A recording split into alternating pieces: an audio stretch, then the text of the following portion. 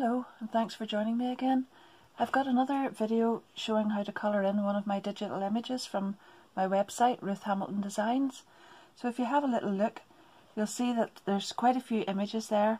They're all digital, so they're not actually physical stamps, but you can download them.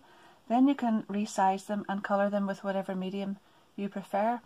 Now obviously that could be watercolours, alcohol markers, or just whatever you like yourself. So this is just a little guide. You don't have to colour them like this, you don't have to use these colours even, just whatever you like. But today, in this video, I'm using some Tonic Studios alcohol markers.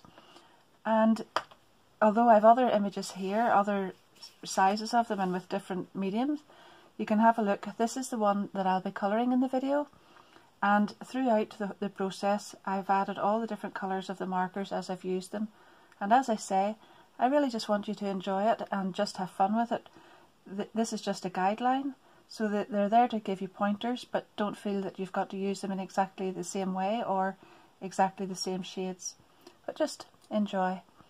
Now, this one, as I said, is the one we're going to be colouring. I've got a few here as well. This one's slightly bigger.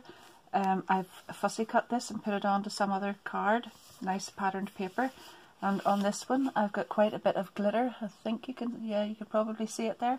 So that's a nice little idea as well, on the beak and some parts here.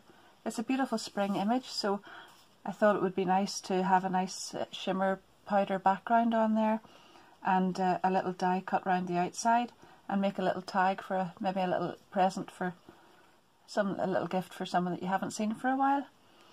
And while the one I've coloured and the others that I'm showing you here are all yellow and lemon kind of thing, I've got this one and it's coloured completely differently with a nice little grey beak and feet as well, and nice flicks here to make the sort of feathered effect.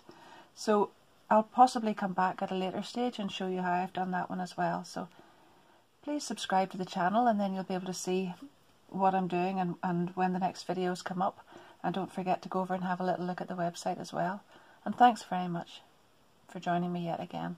Keep safe and keep well until next time. Thank you.